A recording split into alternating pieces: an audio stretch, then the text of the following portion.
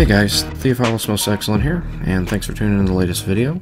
And in this one I actually want to start a new series where I address Bible passages that are renowned for giving Christians a hard time. As in, at first glance, the Christian might think there's a contradiction or a problem with that passage that causes them to ultimately distrust God's word in general. And so I actually want to address these kinds of passages and show that they're not problems at all for Christians.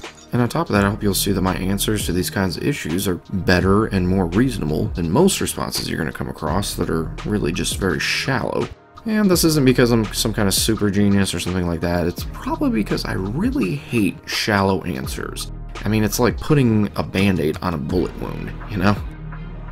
And as Christians, we follow him who called himself the truth. And so if we want to honor Christ, we'll try our best to respect his truth and not belittle him by giving unreasonable answers to people he cares about. And so, I want to give compelling answers here that help you guys get past these apparent Bible problems. And so for the first one, I actually want to address Judges 1:19. And the verse says, "And the Lord was with Judah, and he took possession of the hill country, but he could not drive out the inhabitants of the plain, because they had chariots of iron."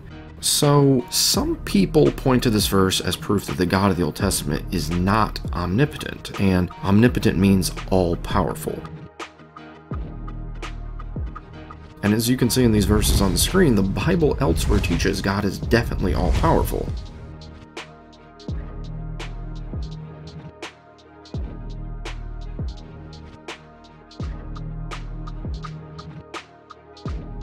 So then they'll say, why does it seem here in Judges 1 as though God lacked the ability to defeat the chariot-wielding Canaanites? Because a lot of skeptics are going to hear this kind of verse and think it's evidence that the ancient author of Judges just didn't believe in an all-powerful God, but that belief about God evolved later on. And so here they take this as though the Israelites were simply saying their God was overpowered by iron chariots because he was merely some kind of tribal deity that could be thwarted by such things, you know? And because iron chariots were the strongest weapon the Israelites were aware of, I guess in the minds of these skeptics, they think that means that the Israelites thought that their God was susceptible to them in some way.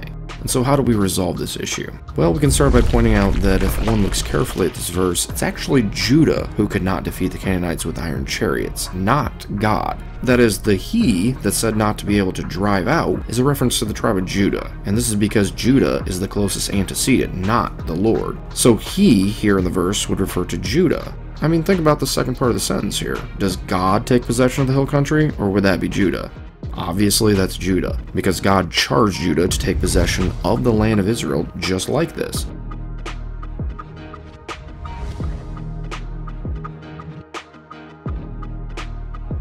So then the he in this part refers to Judah, and so logically, the next he also refers to Judah as well. I mean, the subject isn't going to change from one breath to the next without some kind of indication in the text. And not to mention, in context, verses 17 and 18 were also about Judah capturing Canaanite land. And so the subject of the land capturing undoubtedly remains Judah here in verse 19 as well. And also there's the fact that many Bible translators supply the word they here to speak about the subject of this verse, rather than he. They can do this because the word he or they isn't really original to the Hebrew. They're actually just supplied to make sense of the verse in English. So these translators are simply trying to make clear to the reader that the subject here is the people of Judah and not the Lord. They works perfect for this since it would refer to the many people that make up the tribe of Judah, but it couldn't really be confused with the singular Lord from the beginning of the verse.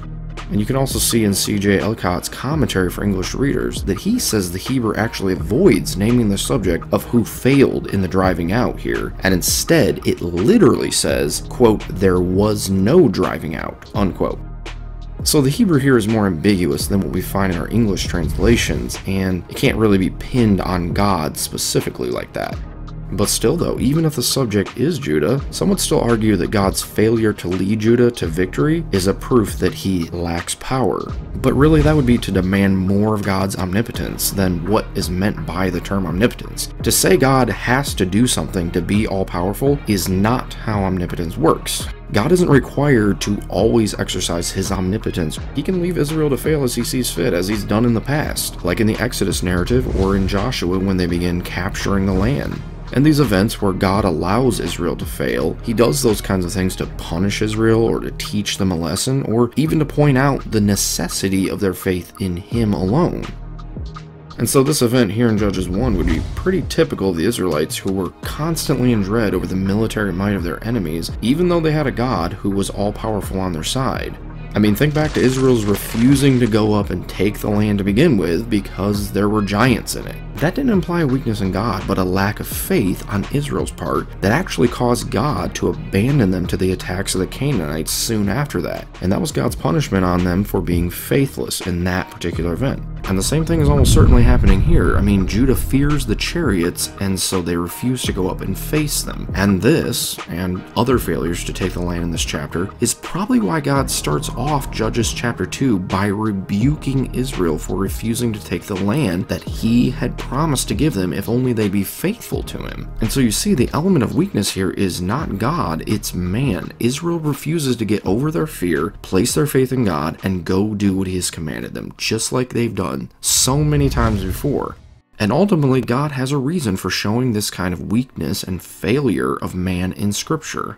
It's to show that where man is involved in saving himself, he always fails, thus showing the necessity of relying on God alone for salvation. This is a continuous theme in the Old Testament. God is over and over trying to show the failures of mankind in an attempt to expose their need for him as Savior.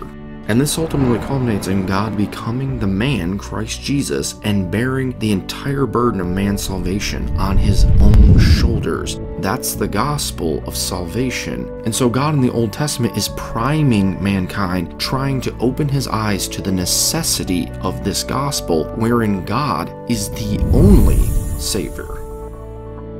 But even beyond all this, I have to point out the utter hypocrisy of this argument about God being weak because he can't defeat some iron chariots. The reason this argument is truly absurd is because this very same author in the very same book will in just a few chapters describe how the Lord, not Judah, destroys an entire Canaanite army of iron chariots. And so it's a massive oversight for someone to argue here that God isn't omnipotent because he can't defeat some iron chariots, if in the same exact text he does defeat iron chariots. And really, this also just shows that the people making this kind of argument are just cherry picking and probably haven't actually studied the entire book of Judges or the Old Testament for any kind of context any further than just simply Googling Bible contradictions or something like that. Which, if you think about it, anyone can create a supposed contradiction in any written text if they ignore context and leave out parts here and there to suit their argument. And so I hope this video was ultimately a blessing to you, and that if you had previously struggled with this passage, that this video resolved the issue for you. And if you're a Christian who has another problem passage you'd like me to cover, tell me about it in the comments section, and I might actually make a video about it. I mean, I'd recommend you visit my playlist section before you comment though, because I actually have an entire playlist entirely devoted to Bible difficulties just like this one, which I'll link to in the description. So look through that and see if you can find the answer there first, and if not, hit me up, I guess. And also, I just want to really quickly remind you guys of my backup channel, Christian Video Vault, and I actually put out a video on there every Saturday afternoon, what I've come to call the CVV Saturday Evening Post, so check that out and subscribe for more content from me more often. Also, YouTube has recently unlocked the community feature for me, so I always post the link to the CVV Saturday Evening Post on there, so be sure to check out the community tab on my channel and interact with the videos and stuff that I post on there. You know, leave some comments, thumbs up the content you like, and I'm actually going to be putting a poll on there so you guys can go vote on what you'd like my next main project to be. So some of the potentials are a video about how Gnosticism is the religion of the Antichrist, a real crazy one about zombies in the Bible,